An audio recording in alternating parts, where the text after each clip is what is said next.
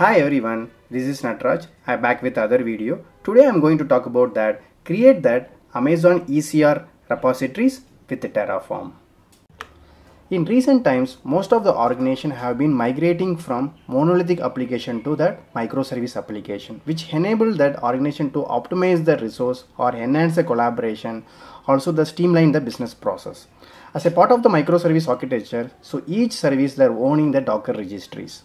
So as the number of services is increasing, there will be the requirement to create the new repository for the each service. So AWS ECS service provide the secured or scalable to store the Docker image, also can support that private repository as well as that public repositories. The feature of ECRs. So we'll be see one by one. The first one is the image tag mutability. So when you are going to configure that any repository with immutable feature, so that we can prevent the image tagging for being overwritten. For example, if you are enable the image tag mutable features, so when you are pushing any image within latest tag again, so you will get an error called already existing the latest image. So basically what will happen, it cannot able to overwriting that existing latest image. So next one is scanning the image for security vulnerability.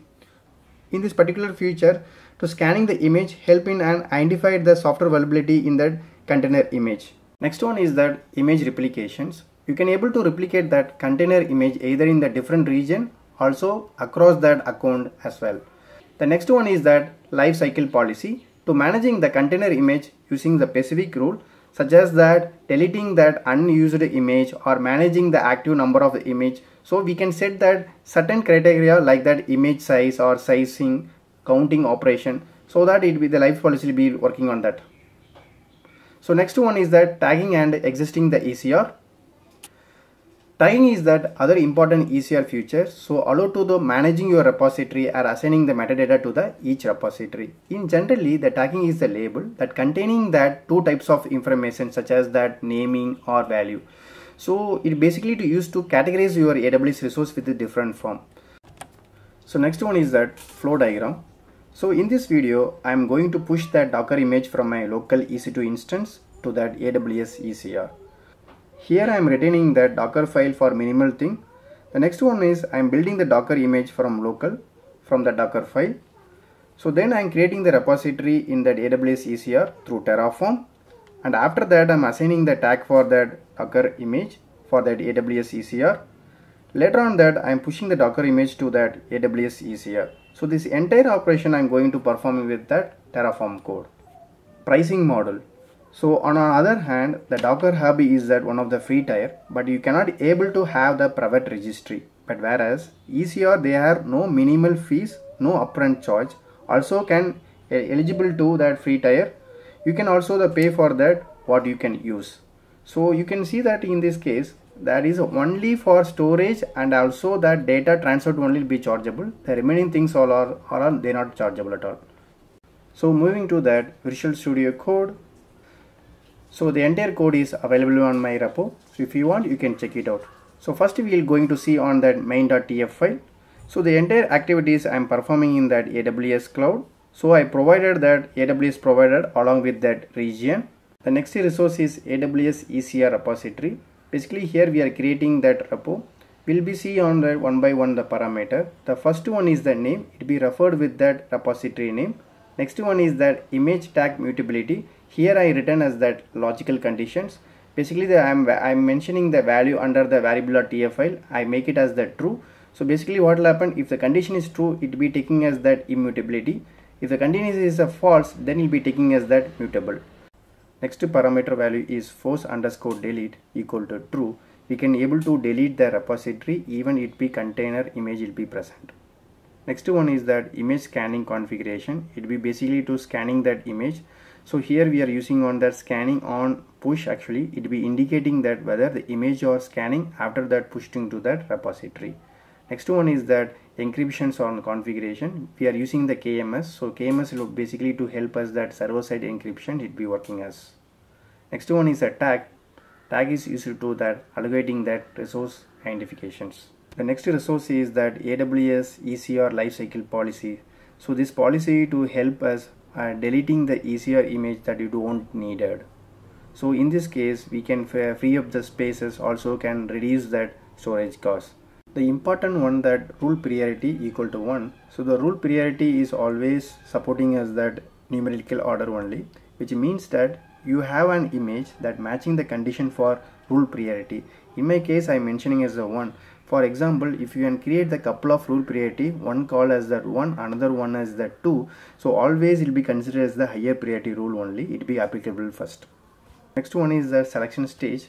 So here we can see the things tag status. I am mentioning as that any, so that untagged or tagged, there is a lot of option is available. So based on your application need, you can choosing on that. Next one is that count type. Here I am mentioning as since image push actually, which means that expiry date of the image it was created. Also it be available on other one also, image count more than other one option, basically to delete over the image count. Next one is that count unit. Here I provide as that day. So also you can see a thing, the count number I provided the 14. So basically within the 14 days I am deleting that any image. The next resource is AWS ECR resource policies. So basically this policy is for providing that privilege to that corresponding user.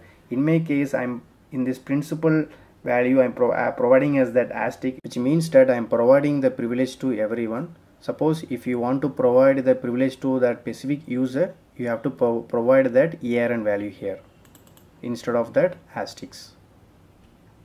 Next resource is the null resource. Basically I'm executing the shell script, so I can moving to that one of the directory called nginx. Inside the nginx folder I am returning the couple of file, one for that shell script, other one for that docker file. Also I can put that nginx configurations. I'll be open the shell script first here. So in this shell script I am defining that variable here. So based on my account name, the repository, whichever I am going to want to create, so those information will be there. Next one is I am trying to log in with that AWS ECR registry. With the help of that AWS config, I am already provided that access key and private key in this file, so that it be that automatically taking from that my Terraform, because my Terraform I defining as that local executor.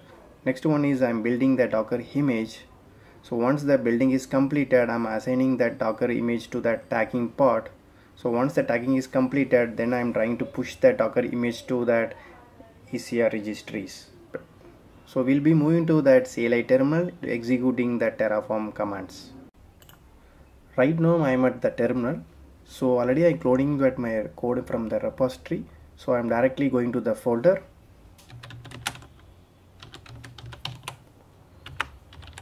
So the list of file is present. So I'm going to executing the Terraform apply command here.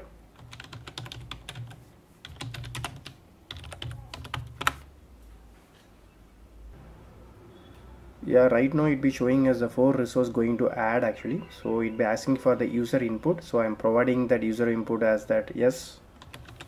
Just I'm enter it here. Yeah, I'm going to create that resource. So now that building is going on.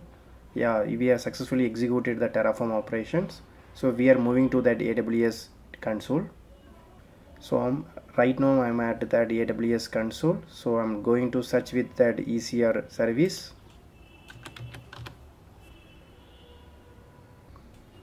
So I click that Elastic Container Registry here. Yeah, we successfully created that repository. So I am clicking the repository docker_ECR repo. Also scanning also is completed. So you can see the variability showing us that 2 is high. If you want to detail more, you can click the details. Then I can going to click that lifecycle policies. In this lifecycle policy, I provide the 14 days expiry date, so it be properly visible here. Also the priority is 1 here, and then I'm going to the permission. In this permission tab, you can see the principal I'm providing the asterisks. Those values also reflected properly. I hope it be useful to everyone. If you have any doubt, please ping me. Thanks for watching. Bye.